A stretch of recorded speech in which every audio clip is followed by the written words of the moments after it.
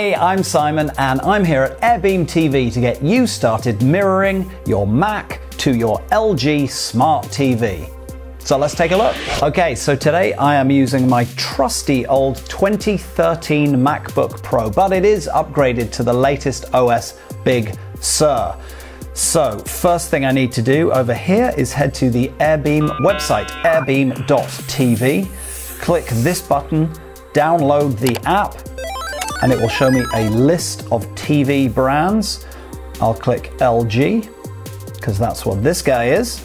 And then I want to go ahead and click App for Mac and download the trial. So we have a free trial version. You can check that it all works to your liking, and then if you like, buy the full thing.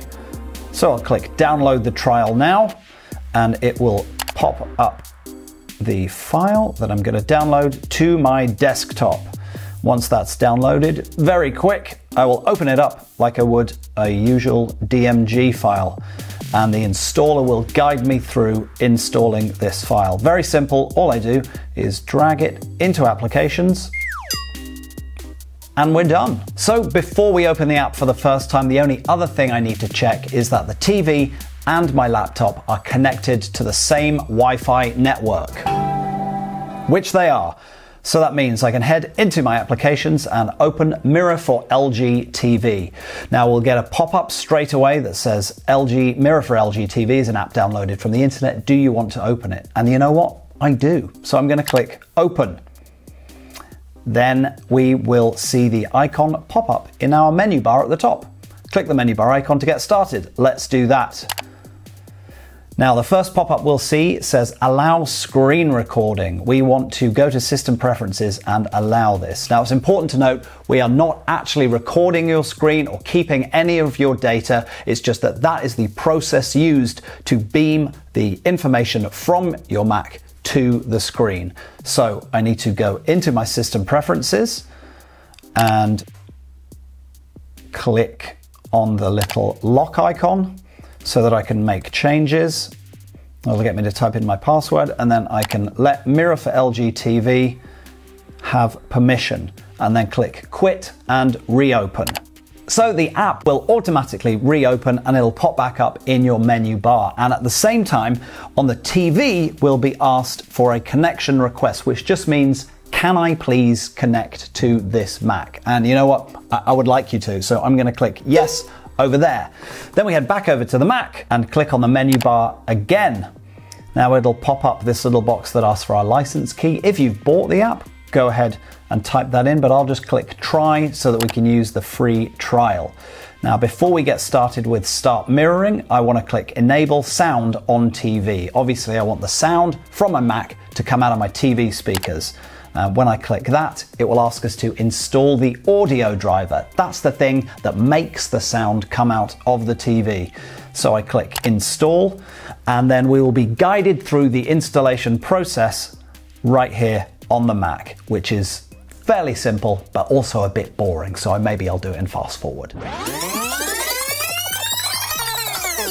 And the audio driver is installed. So I click Close and head back up to the menu bar once again, which means I can now click Enable Sound on TV, and it'll ask us to give access to the microphone. Again, we're not recording anything through the microphone or keeping any of the data. It's just that's the function that allows the sound to travel over to the TV. So I click Authorize on there and OK there. Finally, I'll click Scale Display to fit the TV screen so that we know this screen will fit on this screen. And the moment of truth. Okay, so I've installed the audio driver. We are almost ready to go. I want to click Start Mirroring, but when I do, I get this little pop-up that says Install Player on TV. So for the best experience, we need to install an app for free onto our LG TV. And if I click Install Player and continue, it will take me to the App Store on the TV where I can click, there it is. I'll click Install and that will go ahead and install it. I've actually made a separate video about that app which you can watch here, or here, or here, or here. It's around here somewhere.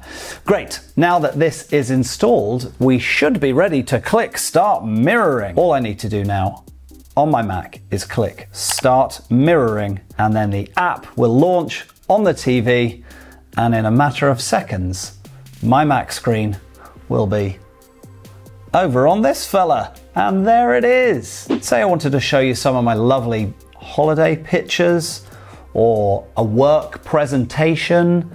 I can easily do that by pulling it up on my laptop. There is a small delay, we call that latency. Shouldn't be a problem if you're doing basic stuff like streaming, but it does mean you won't be able to do any high intensity gaming.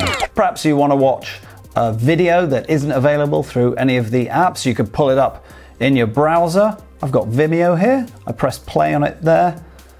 Give it a full screen. And then you can hear the sound coming out of the TV.